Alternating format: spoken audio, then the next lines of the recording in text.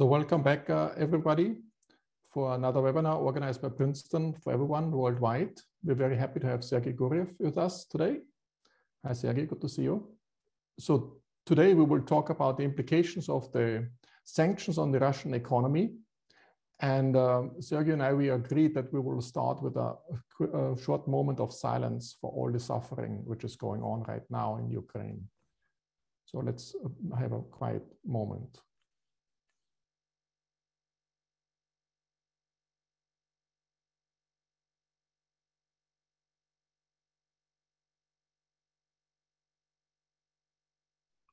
Thank you. Sergei is from Sanspro, but he was the chief economist of the European Bank for Reconstruction and Development. So it's a World Bank for Eastern Europe. And he was also rector of the new economic school in Moscow. So he's one of the leading experts on the Russian economy. And he had to essentially flee Russia some years back. And so we're very grateful that he's taking the time to illuminate us what's going on in Russia and how the sanctions will impact the Russian economy. I would like to give a few opening remarks just about sanctions, but I have to admit I'm not an expert, so I just give you my comment thoughts and raise a lot of questions. The first question is, what's about sanctions? What's the objective of sanctions? Is it like you want to achieve a policy U-turn or even a change in leadership? And whom should you target? Should you target Putin and his friends or the oligarchs? Should you go after Londongrad, the golden visas and money laundering? Should this be the target? Or you want to target the military elite, and we have a poll question on that? Or you target more the financial market, and with it, more generally, the people and media and so forth. The second question is, we have a lot of sanctions and experience, but typically it takes a long time to be effective. Think about apartheid in South Africa and all this. So the time frame is very long. And then there's the question whether there's some non-linearities in sanctions, so that small sanctions might not be so effective, but if you have large sanctions, it might work very differently, so much more radically. And we haven't really experienced some large sanctions we are seeing now, or we will learn how effective they will be. So there might be a different experience we might learn from this, but there's an existing literature out there to get some lessons from that. Now, the question is what you want to do with these sanctions. You might want to trigger a financial crisis or a bank run. And sanctions essentially disconnect the foreign country from the financial markets or the real markets, the output markets. And then, for example, you can't convert the ruble into dollars anymore, even though supposedly in Russia, you can still convert them into physical dollars. I was told there might be bank runs to withdraw the rubles, and people might then use the rubles, fearing inflation, to convert them into goods, which then leads to high inflation. And that might explain why this Russian central bank has actually imposed already or set a high interest rate in order to counter this anticipated inflation.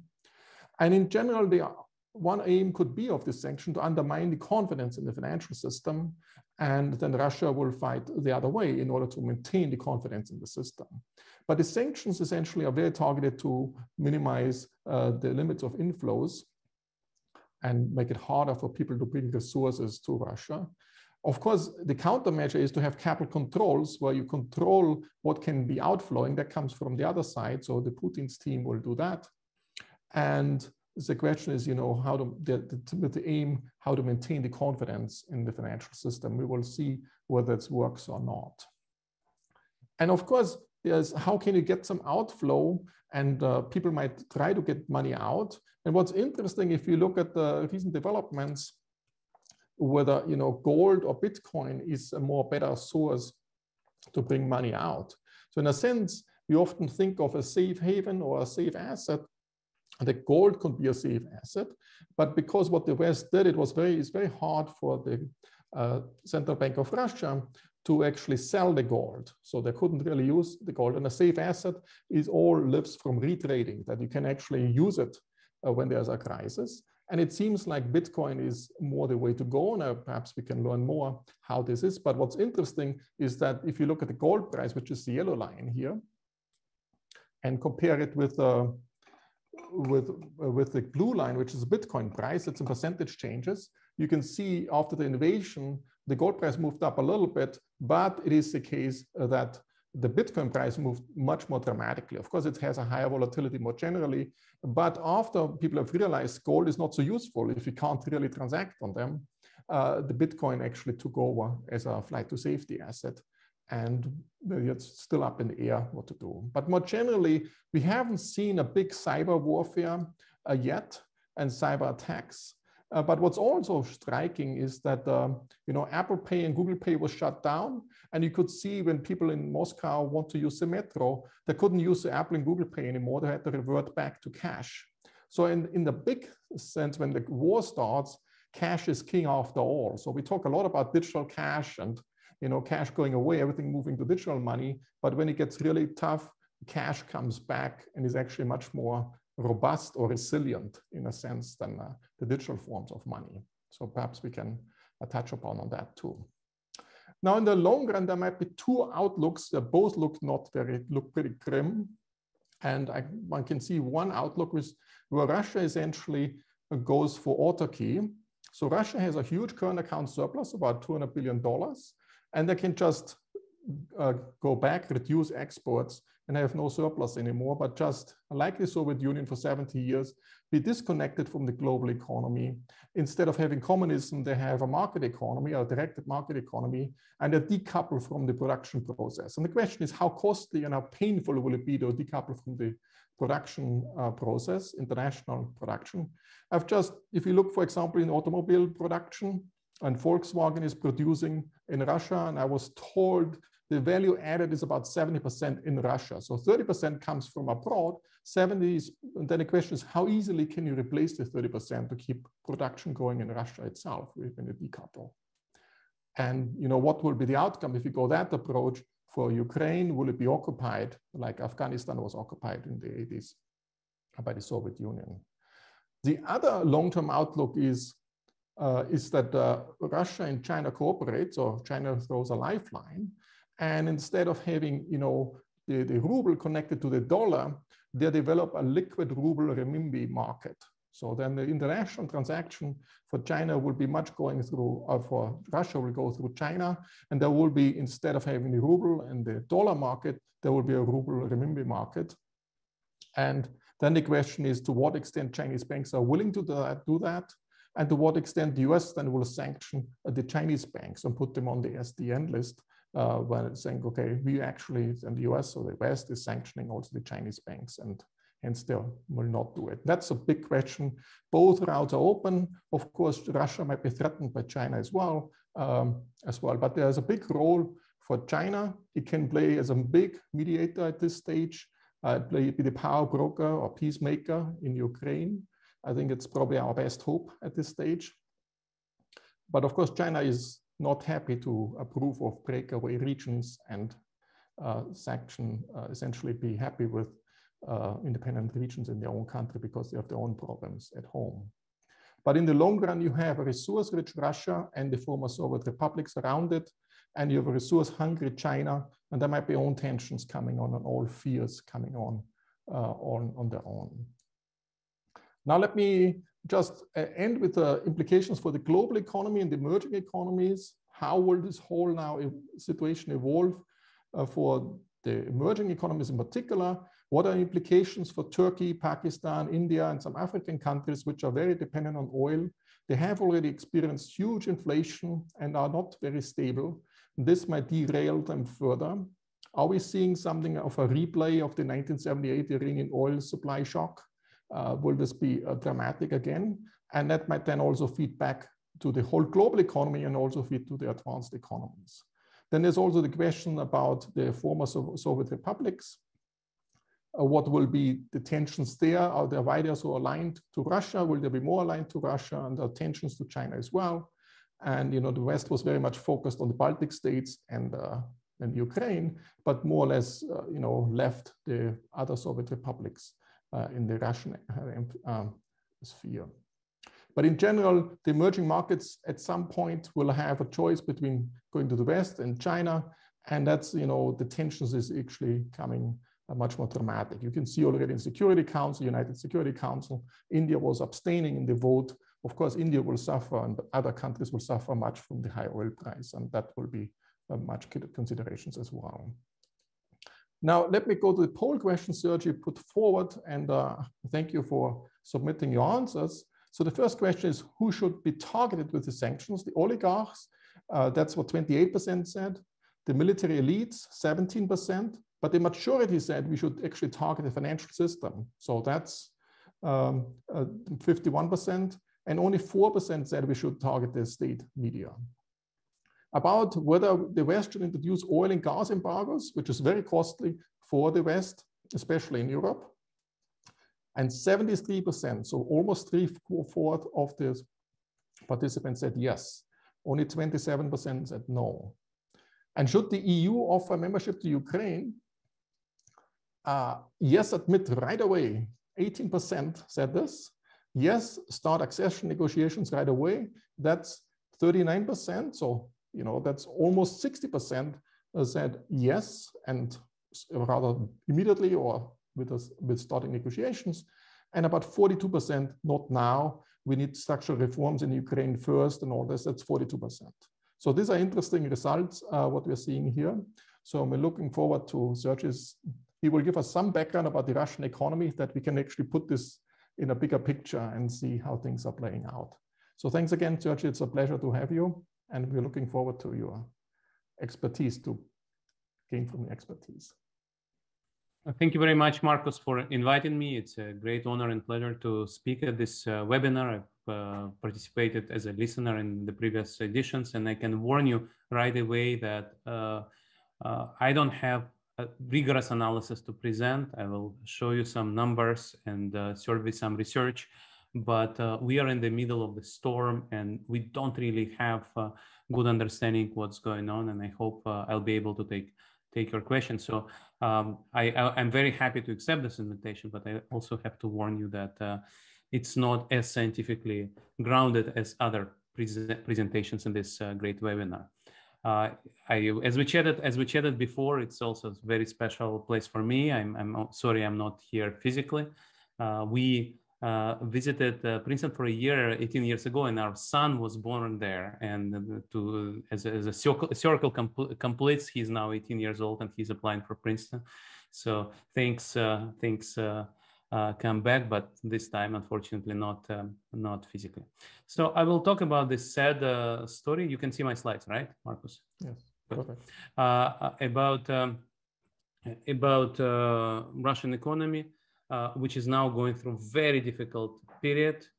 It's not comparable to human tragedy, which is now happening in Ukraine.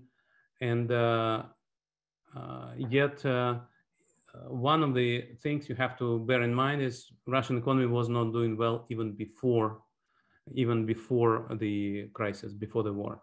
So basically, the growth started to slow down right after global financial crisis.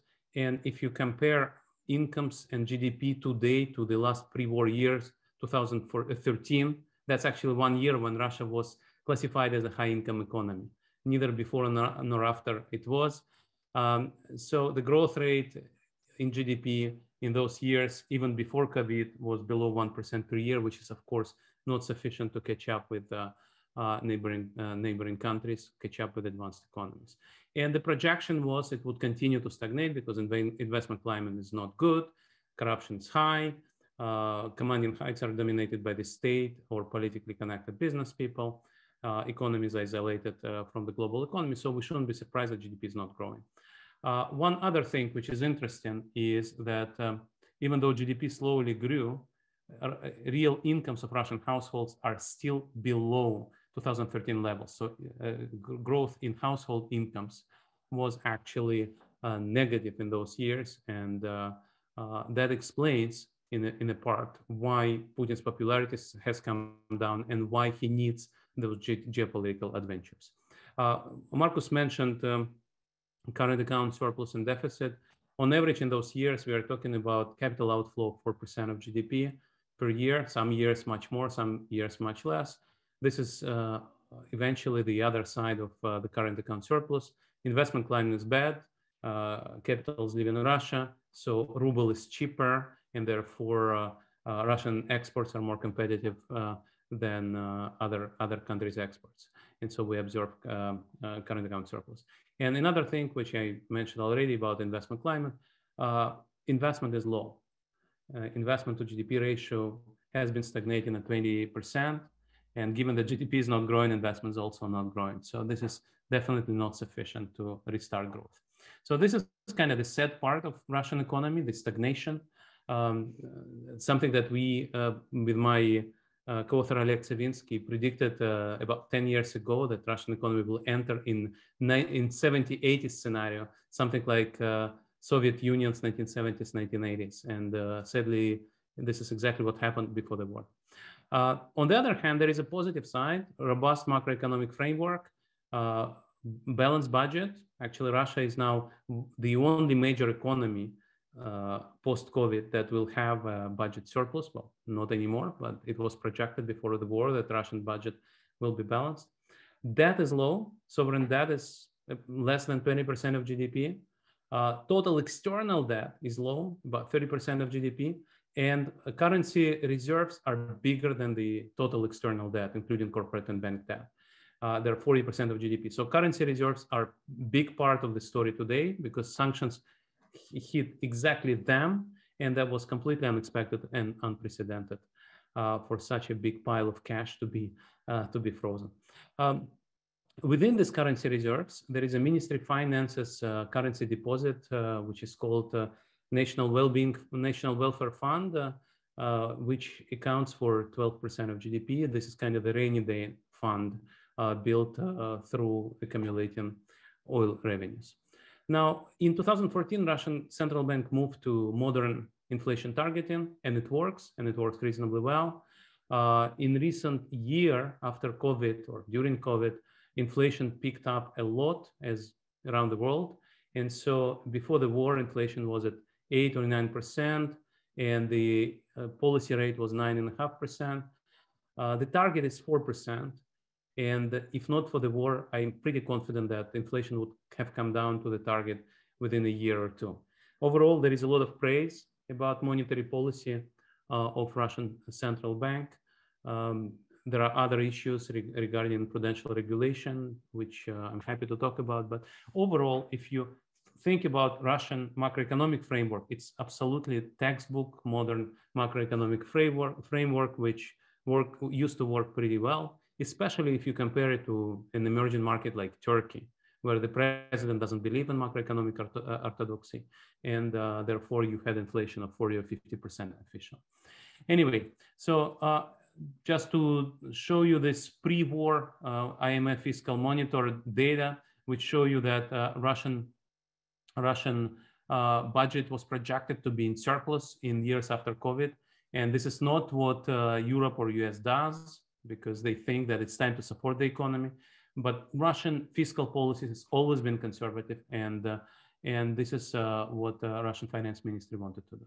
Now, this is the chart that shows you the evolution of Russian real incomes. The blue line shows you that there was phenomenal income growth, even during the global financial crisis. That's when Russia spent some of the rainy day fund to support incomes. But then starting in 2013, incomes started to come down, which creates a lot of unhappiness among Russian population. So it is how much is this striking when you think about this slow. Yeah, sorry, Markus. The correlation to the oil price must be extremely high. Yeah, with GDP, yes, of course. Yeah, correlation with GDP and oil price is very high. Some of the oil revenues are sterilized through this fund, but still there is a very high correlation, of course. One of the things which I would mention is especially scary comparison with other emerging markets. So if you go back to 2013, China had 12% of global GDP, now it has 17%. Russia had 3% of global GDP, and now less than 2%. And India is, of course, outperforming Russia as well. And so the place of Russia in the world is shrinking. And one of the most interesting comparisons is with South Korea. Russia, until global financial crisis, was growing pretty much like South Korea 11 years earlier. And my wife, Ekaterina Zhuravsky, and myself, we actually wrote a paper why Russia is not South Korea, and predicted that in Russia growth will slow down because of all these issues of institutional quality and stuff like that. And that's exactly what happened. But the joke now goes that Putin decided that South Korea is not a good model of development, and instead starts creating North Korean institutions. So even that is not that pessimistic. Now, this is a most important statistic that Putin is tracking, which is his approval rating. And you see that as growth was slowing down, his approval rating was coming down from 80 to 60%. And that is not surprising because incomes were stagnating, not growing fast, not as fast as the first decade of this century. And then Crimea happened, which brought him up from 60 to 90%. I'm doing research on this stuff, so I'm very happy to talk about how these things are measured, to what extent they represent the public opinion or not. But just this is the statistic which everybody's watching in Russia. There are different versions of those ratings, and I'm happy to talk about that as well. But just this jump was probably so large that even Putin himself didn't expect. But again, this effect started to fade away. Then in 2018, Putin raised retirement age despite promising not to do so. The ranking started to decline. COVID was also quite costly at some point, but then Putin has done a major tightening of information sphere. And so it's very hard to criticize Putin this day. Anyway, so coming back to sanctions. So first and foremost, sanctions started in 2014. And until now, there's been quite a few papers, usually looking either at the firm level or at the macro level using VAR analysis. And all these papers by academic economists, by IMF economists, give you a measure, which is the total measure for several years. The total effect on GDP is 1 percentage point. Now, by Russian standards, it's not that little because average annual growth is 1 percentage point. But on the other hand, it's not a game changer, right? If you think about why Russian economy has stagnated in those 10 years, sanctions are only a small part of the story. Oil price collapse in 2014 was a much bigger problem. And of course, this issue of institutions that I mentioned, quality of institutions, domination of the state, oligarchs, and so on, that prevented good investment climate and so on. I should also mention counter sanctions because in 2014, Russian government introduced food embargo on Western countries, on Europe and US. For a good measure, I should say, they also sanctioned Norway, which until then did not join anti-Russian sanctions. They sanctioned Norway because Norway exported salmon and Putin's friend produced salmon in Russia. So they sanctioned Norway just to block exports of Norwegian salmon. And then Norway, after that, introduced sanctions against Russia. So the cost of counter sanctions also is not that high. So there is a paper by two Russian economists which finds that annual loss of consumer surplus is 0.5 percentage point of GDP. And if you look at the deadweight loss, the part that is not appropriated by producers and tax revenues in the state, you only find 0.05 percentage points of GDP deadweight loss per year. Every year, this embargo is in place. So pre-war sanctions were important, but in terms of big picture, really not crucial. Now we move to sanctions. Now these are the ones that Markus was talking about. So one of the things which I should mention, sanctions were priced in before the war. So once Putin started moving the troops in November, December, January, markets already were nervous, and ruble lost about 10% of its value. And on top of that, ruble-denominated stock price lost about 20%. So in total, if you hold the dollar-denominated index, in dollars, you lose about 30%. And government was preparing for new sanctions, and the market and the government were debating if the West will go as far as switching Russia off SWIFT, the banking communication system. That was supposed to be the strongest sanction that could be realized. But in reality, of course, sanctions went much further. So some banks got total blocking sanctions like VTB, but not Sberbank. So VTB is a number 2 bank. Sberbank is a number 1 bank where half of the Russians have accounts. And SWIFT SWIFT is cut off for some banks, but not all yet. But there are comprehensive export-controlled sanctions, including technology. And that means no chips from US, no chips from Taiwan, no aircraft parts, not just aircraft selling aircraft to Russia, but also no parts for existing aircraft, which means in 3 weeks, Russian planes will, no planes in Russia will function except for Russian-made planes, which are few and also unreliable. Software, if you have Russian co-authors, that's probably not the biggest problem, but Dropbox will not function very soon. Markus mentioned Apple Pay and Google Pay. Maybe Zoom will not function. So all of this is going to be difficult. But most importantly, sanctions against the Russian central bank. So Russian central bank has those reserves, 40% of GDP, $630 billion, one of the biggest piles of reserves in the world. And about half of this pile is in Western currencies: dollars, euros, yen, pounds, Swiss francs. So the 40%, about 40% is gold and yuan. We don't know it exactly because information is only published half a year after the fact. Maybe much more is now in gold and yuan. But what is important, and Markus mentioned that, since central bank is under sanctions, it's very hard to sell this gold and very hard to sell this yuan, because if you transact with the sanctioned entity, you can be sanctioned yourself. I'm now in France. We have a very large bank here called BNP Paribas, which broke American sanctions in the past, and not transacting with Russia, but with Sudan and Iraq, I think, and was imposed a fine of $9 billion. So Chinese banks are acutely aware of this. Now, what is going to happen? So can you tell us why but one bank was excluded? That's because what's special about that bank? Right. So I'll talk more about that later. But okay. The current situation is such that they want to keep carve-outs for being able to export oil.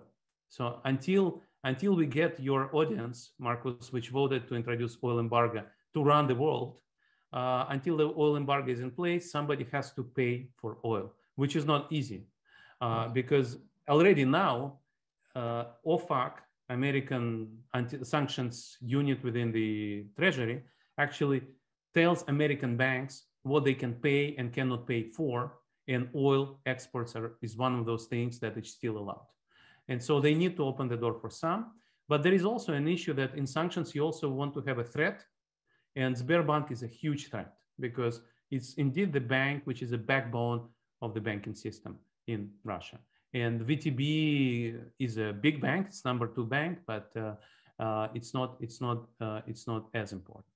So they also didn't sanction all banks. They didn't sanction all banks. Yes, go ahead. But the SWIFT is essentially just a messaging system. No, and you can also do it with fax messages. Do you think there's a way to get around that, or how costly would this be ultimately once you set up a fax communication system? And then it's actually an interesting question. So SWIFT indeed didn't exist always, as you rightly said. Banks use telexes and faxes.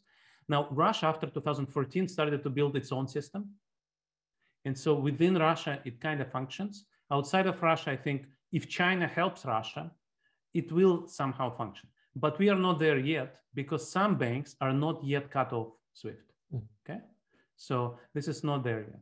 But among the sanctions which have already happened, in the long run, I would say the most important things are the full exodus of investors and trade partners. So Finland stopped selling alcohol to Russia. Russia can produce its own vodka, but some people just love Finnish vodka. IKEA today announced they will close their stores, which is also a big issue. Visa and MasterCard will exit, and so on and so forth. But what is important, which is less clearly seen, is I mentioned aircraft, but things like chips, microchips, all kinds of intermediate inputs, equipment. All of that means that a lot of Russian businesses will be in huge trouble. They will have to substitute by Chinese and Indian products, but of course, the West is still the biggest technology leader. And now another thing which people don't talk about is a major outflow of human capital. Everybody I know is trying to run away. And this is pretty scary. I didn't see that in 2014. There is, by the way, now is a discussion that tomorrow Russia will introduce martial law, which means people who are younger, men who are younger than 45, will not be allowed to leave starting tomorrow.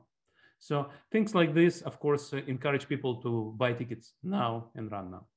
So what is the immediate impact? So Markus was talking about long-term impact and Soviet model or Iranian model. All these things destroy economic growth, and we will see a recession this year. Instead of growth of 3 or 4%, we'll see right now the existing forecasts are 3.5% fall in GDP in 2022. But what is special about these sanctions is they already destroy the financial system immediately. So sanctions were introduced, sanctions against central bank were introduced on Saturday. Already on during the weekend, the trading was at crazy rates, and the central bank just didn't open the currency exchange on Monday. And the markets are still closed. Maybe today or tomorrow, some stock markets will open.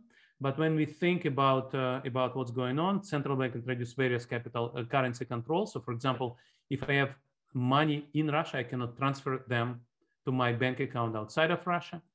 If I'm an exporter, I need to bring 80% of my export revenues back and sell them within Russia. And the central bank said, we are sanctioned. We don't have dollars. We don't sell dollars within Russia. So all of that created this weird reality where we don't actually know how valuable ruble is. But over-the-counter market suggests that it's 30% cheaper than on Friday, previous Friday. So that's where we are right now. Outside of Russia, stock market continues to work, and you know, stock prices cannot be zero. So Gazprom and Sberbank shares in London are now worth 1 cent. So because you cannot buy them for 0 cents. So it's really crazy. But this is where we are. You can buy Sberbank for less than half a year of its annual profit. Now another thing is, because of these problems with carve-outs, so we still don't know how easy it is to pay for oil. People in Moscow tell me that a lot of oil gets delivered, but the payments are delayed. And so some people just don't want to touch Russian oil. We see unprecedented discount of Russian oil Urals relative to Brent. So things are quite strange. And even sovereign default. Yeah. How much of the domestic financial markets, are they still working or not? No. And how important is the domestic financial market, or is also everything is shut down? If one Russian wants to sell a share to another Russian within Russia, you can do it over the counter in principle, if you have in principle. But essentially, Russia is now completely digital. So I didn't think about this, but I think in principle, you can sell a derivative on a share. Mm-hmm. I can write you an IOU that I promise you that you'll get the share when the markets reopen. So that is something that we can legally do, of course. And there were all these pictures from bank runs, so people withdrawing cash. Is this a problem, or the central bank is ready to have enough cash and restore the ATMs? And do you see any? So there are various reports. So some banks say there is only a limited amount you can withdraw. Some banks say we function normally, but you have to wait a few more days. So this is where we are. So we are still, the picture is still not clear, but people try to withdraw cash and try to find dollars and buy dollars, because over-the-counter markets work, of course. And the problem is that official rate of the central bank is different from the over-the-counter market. It's still not a black market. It's legal to sell and buy dollars. What's illegal is to take them out of the country. And what I wanted to show is this CDS value chart. So Russia has beautiful macro framework, as I mentioned. Russian sovereign debt is low, and yet CDS doubled in the last week. So, and this is pretty crazy. And it's actually double the price before the hostilities. So before Putin started to move the wars, it was actually 4 times cheaper than today. And part of that explanation is we don't know whether Russians will be able to pay the debt. And we hear that Americans actually say, yes, you can. So there are carve-outs for sovereign debt payments. And Americans are very clear that sanctions at the moment, maybe tomorrow things will change, but at the moment, if you're a Western investor who holds Russian debt and you get paid a coupon by your Ministry of Finance of Russia, by your counterpart, there is a special permission to receive this money. So this CDS price suggests that maybe markets are afraid of new sanctions. Maybe things will get much worse, but at the moment, we should assume that there will be carve-outs for oil payments and debt payments. So I don't expect sovereign default. These bonds are US dollar denominated or Russian ruble? Yes. And this is for dollar denominated bonds. Yeah. In principle, you can hold dollar denominated bonds if you're a Russian. Mm-hmm. And then American sanctions will not hurt you, probably. Mm-hmm. But what I'm talking about is, if I'm an American bank holding dollar denominated sovereign bonds, without this carve out, I'm not allowed to receive money from you, right? Because you're a sanctioned entity. So now there are these carve outs, and if we don't have new sanctions, we shouldn't expect sovereign default because oil revenues are sufficient to pay the debt, especially given that. What I'm struggling with, why should Russia pay back its debt? It can just say, sorry, we are under sanctions, we don't pay back our debt, and they anyway have a current account surplus. So why do they need to pay it back? Well, Russia doesn't like defaults. It creates bad memories, but the debt is very small, so it's not going to make a difference. So, and but in principle, Russia already is talking about nationalizations of foreign assets.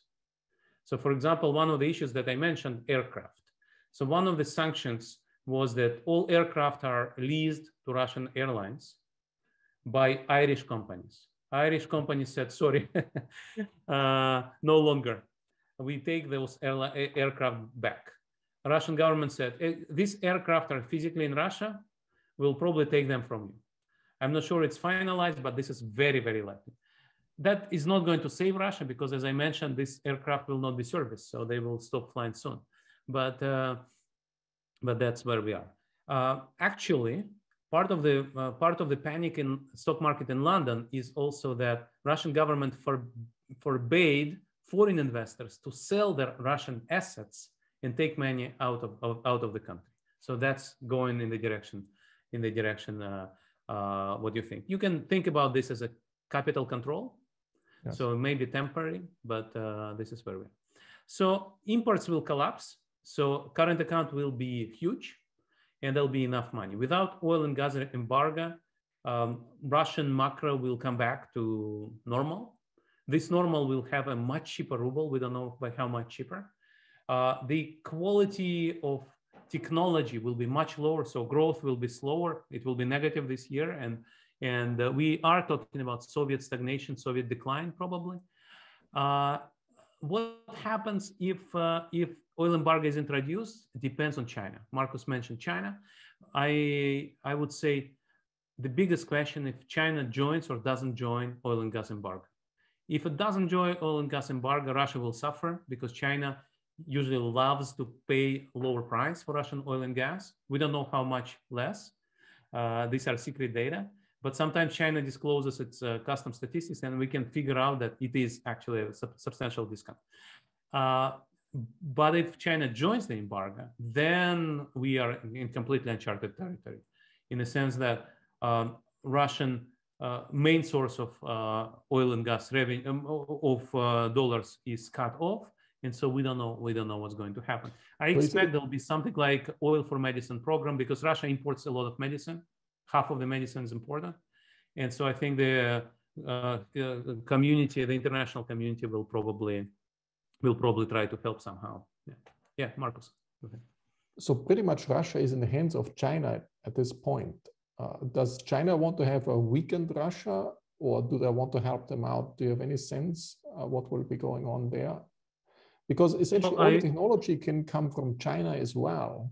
So if you need chips, you can get some, probably not the same quality as US or Western chips, but you can get some good quality. That's absolutely true. And that's exactly the big open question. So that would be my last slide. But basically, we don't know what China thinks. China doesn't want a war. As you rightly said, China doesn't want breaking countries' territorial integrity because China loves the idea that Taiwan is part of China, and whoever wants independence of Donetsk may tomorrow ask about independence of Taipei. So we don't know what China really thinks. But yes, weakened Russia is fully dependent on China. That's for sure. But the open war, destruction of a big country in Europe where China has a lot of economic interests, actually the shock to European economy, which may be 1 percentage point or 2 percentage point of GDP of Europe, a very important market of China. So we are not sure. So let me just say that we are against the war activities in Ukraine, and we also subsequently then the only option Russia has to go for autarky, it will be very weakened, and then in the long run, China might get cheap resources from Russia. It might be in their interest to weaken Russia. Yes, that's correct. But if there is oil embargo joined by China, China needs oil now. So you rightly said that we don't want the environment in which oil is $150 per barrel. So US will be happy because US is now oil neutral, but China doesn't like $150. So let me wrap up. I would just say that it's not just dramatic economic shock. People are also living because freedoms are shrinking every day. And as I said, tomorrow we'll probably see martial law or something like martial law. Today, the main independent, the last independent radio station was closed, and the last independent TV channel, well, it's not actually a TV channel, it's online TV channel, was closed. And we should expect that access to YouTube will be closed very, very soon. So in terms of our book, I cannot miss this opportunity to promote our book published by Princeton University Press next month. So it's not just me, it's also you. In our book, we discuss spin dictators and fear dictators. And Putin, who was based on spin model, is now moving very quickly into the mass repression and fear model. So these are the open questions that I wanted to leave on the screen. So one is crypto. Markus mentioned crypto. So what I know, I talk to people. I'm not a specialist, but definitely crypto will be enough to circumvent currency controls for individual Russians. So you want to move several $1,000s, you buy Bitcoin here, your friend has access to your Bitcoin wallet in Europe, and so you can move this $10,000 right away. Will it be enough to move $10 billion? That's a different question. And I don't think so. And my friends in the financial industry tell me that's very unlikely that Russia will be able to do that. Now, you would ask me, why wouldn't Russia ban Bitcoin? Actually, Russia discussed that a couple of weeks ago before the war. And then central bank was in favor of banning Bitcoin for these reasons, while everybody else in the government said no. And the simple explanation is every government minister wants to move money cross-border, his personal money.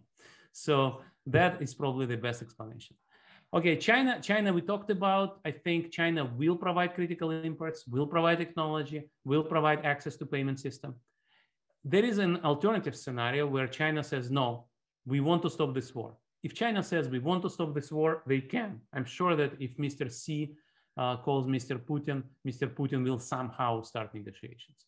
And now something that we discussed, the life without SWIFT. In principle, you can use the Russian substitute, which was built in the last few years.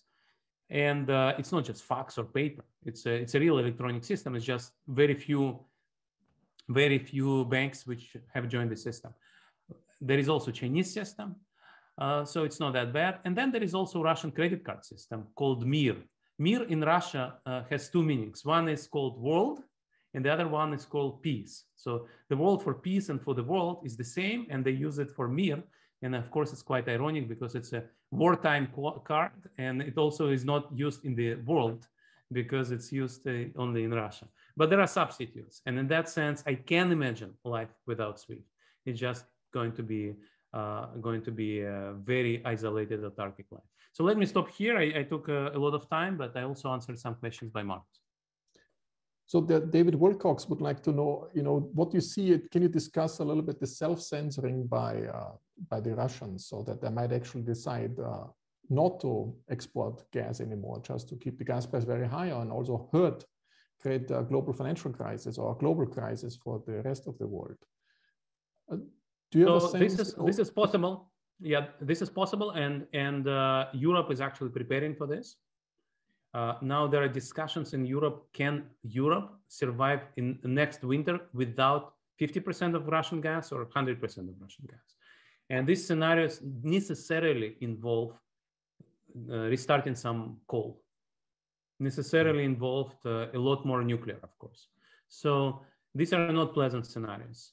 And these scenarios also involve very high electricity prices, so there should be a big fiscal support to households. Right? So all of that is not pleasant. We saw reduced supplies by Gazprom this winter, even before the war. And so Gazprom said, we respect long-term contracts, but we don't sell on spot market.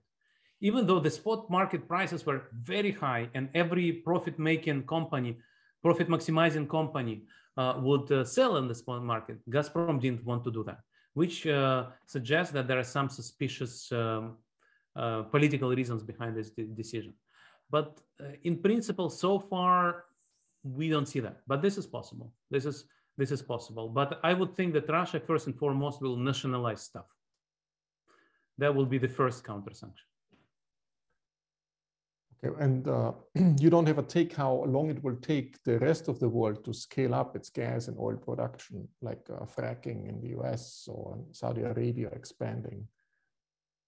So Saudi Arabia has extra 2 or 3 million barrels per day, which is not enough to substitute Russia fully. Russian gas exports are actually much smaller than Russian oil exports. Mm-hmm. So for Russia, oil and oil products are much more important, 2 or 3 times more important, depends on the day, depends on the price of the day, more important than gas exports. But so Saudi Arabia can do more. If oil price stays at 100, fracking will expand really, really quickly, that's for sure. But it's not yet enough. So we'll see prices above $100. If Russia is out of the market, prices will remain very high for a while. And in terms of gas, Europe needs gas. And so this gas will have to be rerouted from Asia, LNG from Asia, some from the US. So it's not going, none of that is going to be easy. So I was told, in the next few weeks, it's very decisive who is in charge. Is it more the economics team or more the security-minded team? Do you have a sense on this? Who will be pulling the shots essentially within Russia? Is people who are more economically minded or people who are much more security focused? There is no question about this. The country is now run by security people. Economics people are told you need to minimize the damage. It's very clear that economics people had no clue that the war would start. The worst scenario they were preparing for was recognition of independent Donetsk and Lugansk People's Republics. And they were preparing for the SWIFT kind of sanctions at most. And that's why reserves are so large.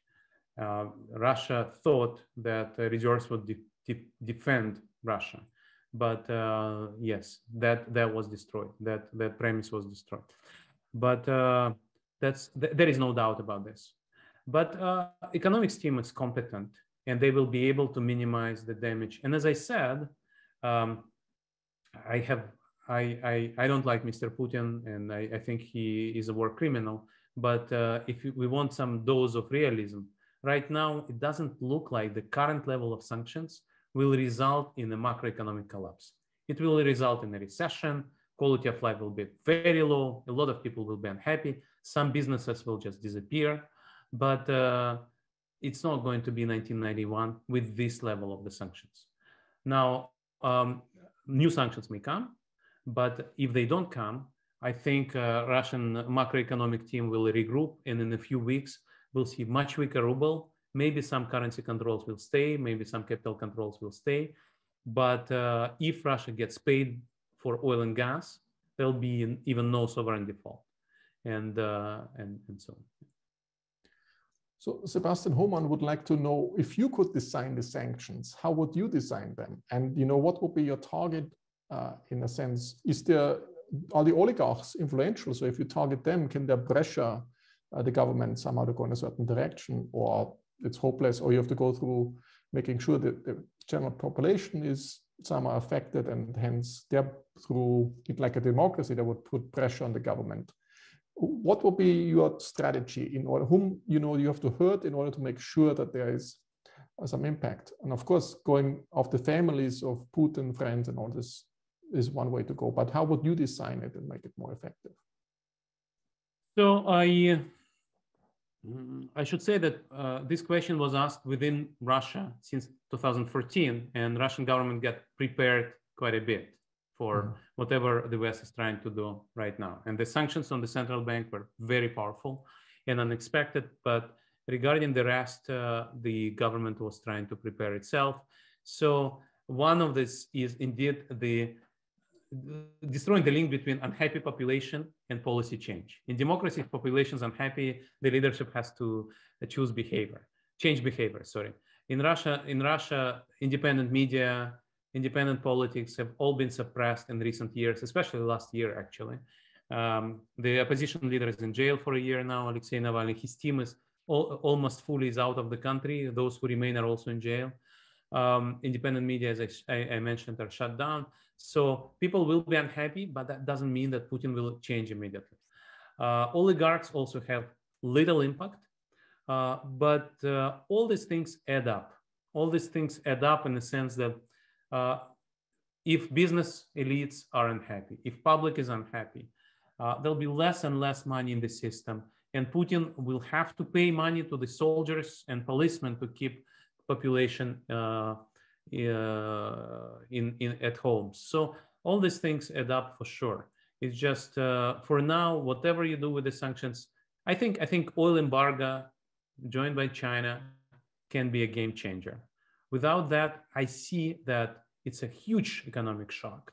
And as I mentioned, one of the forecasts actually gives you minus 20% quarterly GDP in the second quarter. So that's a lot, but it's still not a macroeconomic meltdown. So you mentioned oil embargo would be a big hit for France, Germany, Europeans, and also the US, and we should soften it by having some fiscal expansion. But what's about the emerging economy? India, Pakistan, Turkey. What should we do with them? So let's suppose you're in the World Bank or the IMF. What would be your description to prepare these countries, the emerging economies, for some oil embargo? What measures? Well, this is exactly the reason they will not want to join oil embargo. And so gas and oil, as you know, are very different. Gas, especially pipeline gas, you only sell where the pipelines are, but oil is completely fungible. And so you need the whole world to join oil embargo. And neither China nor India have the interest to do that. And so the question is if the West will be able to convince China and India to do that. But yes, you need to provide emergency fiscal assistance by IMF to help those countries, because these countries are already hit by COVID. And as you know, unlike the advanced economies, they don't have that capacity. So for them, it's much harder to handle shocks like this. So yeah, that's for sure. You mentioned oil price of 150. You remember that oil price was 137 briefly in 2008, and then it collapsed. We don't know how the world functions with this price. 100 and 110 we observed for quite a few years before 2014. So, but this is the price today. And so if we have oil embargo, the price is likely to be 150, like you mentioned. So. But there are also some winners from this high oil price, in a sense. Is there any way, I mean, if we are a global planner, we would have a global tax on the winners. So if there's windfall gains and distributed to the losers. Some of the winners you already try to tax. Something like Russia is also a winner from that, in a sense. I understand, but Russia will be taxed, but there are other winners like Saudi Arabia. They might be willing to force to help out the rest of the world, because it's not in their interest either that the world economy collapses. Exactly. No, I think if oil price stays very high, there'll be no spare capacity. All capacity will be used, and of course, U.S. will try to convince its Middle Eastern allies to use all the oil capacity. And strategic petroleum reserves are being used right now, as you know. So, yeah, people are worried about this a lot. So I know that you have a YouTube channel in Russian, which I don't understand, which is all about after Putin. So given the events which occurred now, do you think if ever Putin were to resign or will be removed, would Russia look very differently? So let's suppose if we go to the autarky scenario, I think it seems like Russia might be very poor and will be not any major player anywhere in the future. Or even if it goes in the China life-saving scenario, in both scenarios, Russia will in the long run be diminished. And this was anyway before already the case. Now it will be speeding the whole thing up. Or do you see, like Putin, a great Russia, Nova Russia, which he outlined in his speech, like what Hitler wrote Mein Kampf, outlined his vision. I think Putin did the same thing. And I was told like you can download this speech from the Kremlin website to read. That's correct. It's actually quite striking to what extent Putin follows Hitler's guidebook. It's pretty scary in a sense. And one of the things on the emotional level, I actually used to live in Kiev. I have many friends in Kiev, but not just people in Kiev, but throughout Soviet Union know the song about 1941 when Germany bombed Kiev on the very first day. And so the song goes, on June 22nd at 4 a.m., Kiev was bombed. We were told the war has started. And this is exactly what happened on February 24th, right? And so these parallels are huge. And so I think this is also what drives, for people in the US, people probably don't appreciate it. People in Europe see that as 1938 or 1939. And that's why the reaction is so strong, at least in Europe. So talking about post-Putin Russia, we don't know whether post-Putin Russia will be nicer or not. But overall, we know that democratization is progressing. Yes, it comes in waves. Today, we are in democratic stagnation or recession, but the history so far is marching in one direction. Maybe China will change everything. Maybe China will build a new, nice autocratic universe and decouple from the rest of the world, and we'll have clients like Russia. But so far, the history is very straightforward. Since last 200 years, we've had the size of democratic world increasing and the size of autocratic world shrinking. And it comes in waves. This wave is not there yet, but who knows? So I'm not very pessimistic about future of Russia. Russia is a very European country. Mentally, Russia is a very educated country. Maybe a lot of educated people will leave. Maybe a lot of pro-European Russians will leave. But at the moment, things are, Russia is too modern to be a crony dictatorship for 20 more years. But I may be mistaken. Venezuela shows us that even when you lose half of GDP and 20% of population, you can still run your country as a 20th century style dictatorship. So we have the tradition to end each webinar on a positive note, because you made this very negative prediction. Is there any positive light? If not, I will give you a spin, but do you see any positive? Well, I have something positive to say. I have something positive to say, and I'm Russian. I'm not Ukrainian. I'm actually not ethnic Russian, but that doesn't matter right now. I'm not Ukrainian, but I have lots of friends in Ukraine. And Ukrainians are always offended when people don't talk about agency of Ukraine itself. For Ukraine, this is what historian Tim Snyder would call bloodlands. There are plenty of countries between Germany and Russia. I guess for you, it also resonates. And these countries have seen Germany and Russia deciding their future, their fate, without talking to them. And so Ukraine, like Poland, like Baltic countries, are very worried about this. And this is the time when Ukraine actually shows a lot of agency. And you see people fighting, you see Ukrainian president not running away, even though he was in physical danger, and he still is in physical danger. Yes. But you see that the blitzkrieg, let me use this German word from 1941, did not succeed exactly because Ukrainians were much braver than we thought. And I think eventually, if you want an optimistic scenario, it's coming not from sanctions, or not only from sanctions. We do need three elements. We need anti-war movement in Russia, which is very hard to organize because people are beaten up and arrested. We need sanctions, but we also need the military victory of Ukraine against the occupation force. And this is something which is not impossible. And if that happens, we'll probably go back to pre-war scenario where Putin will keep control over some part of East Ukraine, not clear how big, but maybe bigger than pre-war.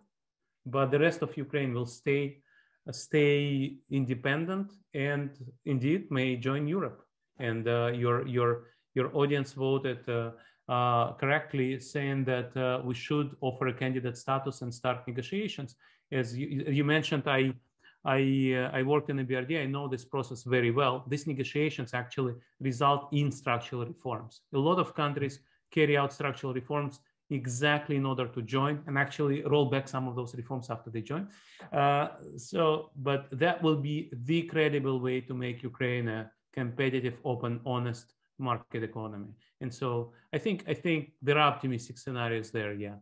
But of course, Russia has many more soldiers, many more tanks. So we'll see how it plays out.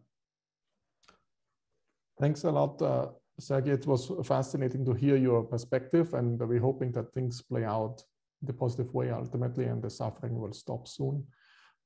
We stay in touch and hope we can, exchange views down the road, and hope that things play out well. Thanks. And thank you very much, Markus. Thank you very much, everybody. And hope to see you again next week when we talk about investing in a high inflation environment. Bye-bye. Bye-bye. Thank you.